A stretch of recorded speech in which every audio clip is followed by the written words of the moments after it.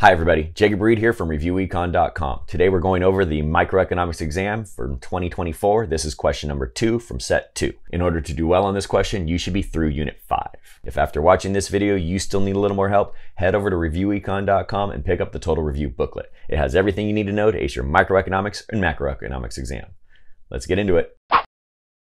This question starts off with a production function for low-end feline. Low-end feline can sell as many bags of cat food at $10 a piece as it can possibly make. And they can hire as many workers as they want at the market wage of $18. That means they both buy and sell into perfectly competitive markets. For part A, it tells us that low-end feline has a fixed cost of $90. We have to calculate the average fixed cost if low-end feline hires 6 workers, and we have to show our work. Remember, the formula of average fixed cost is the fixed cost divided by the quantity. Our fixed cost is $90, and while hiring 6 workers, our quantity produced is 30. Plug in those numbers and do the math. $90 of fixed cost divided by 30 units of quantity equals $3 of average fixed cost. Simply show that math and you get your first point.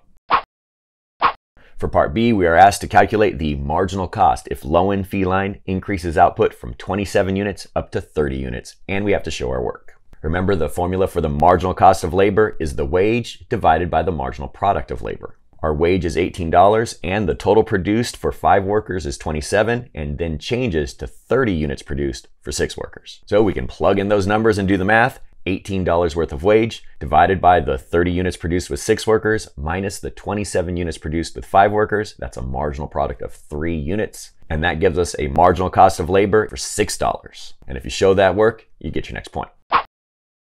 For part C, we are asked with the hiring of which worker will diminishing returns set in, and we have to explain using numbers. Remember, diminishing marginal returns sets in as soon as marginal product begins to fall. Marginal product, remember, is the change in the total product divided by the change in the quantity. And since the quantity on our table only changes by 1, we don't have to divide by anything. So there's our marginal product calculations for the hiring of every worker, and we can see that the marginal product first begins to decrease at the hiring of the 3rd worker. Now we can explain using numbers.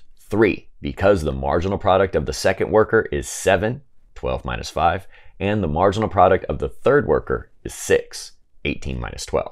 In order to get this point, you have to both say what the marginal product is for the 2nd worker and the 3rd worker, showing that it is the first time where the marginal product decreases.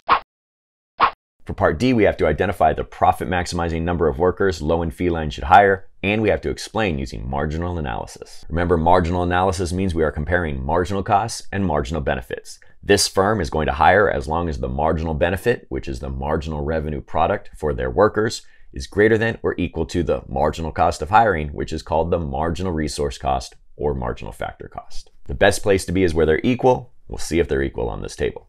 First, in order to calculate the marginal revenue product, we have to find the marginal product and then multiply the marginal product by the price of $10. That gives us this column of marginal revenue product. Our wage, of course, is $18. If you look over at that table, that means we're going to hire 7 workers. So go ahead and state that and explain. 7, because the marginal revenue product of the 7th worker is $20, and that is greater than the marginal resource cost of $18. But the marginal revenue product of the 8th worker is just $10, which is less than the marginal resource cost of $18. And if you say something like that, you get your next point.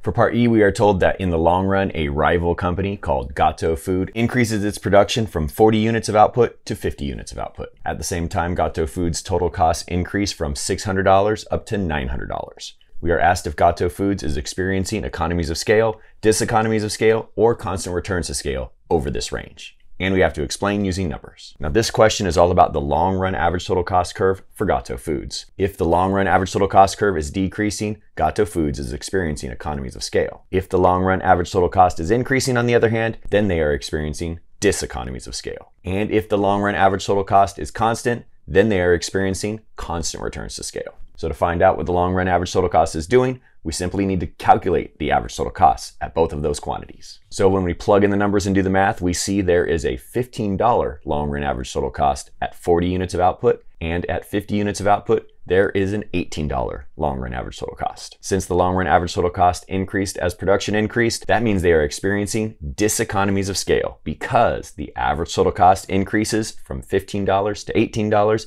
as production increases from 40 units to 50 units. And if you haven't answered something like that, you get your last point.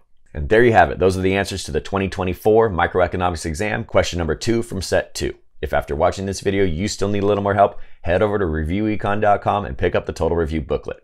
That's it for now. I'll see y'all next time.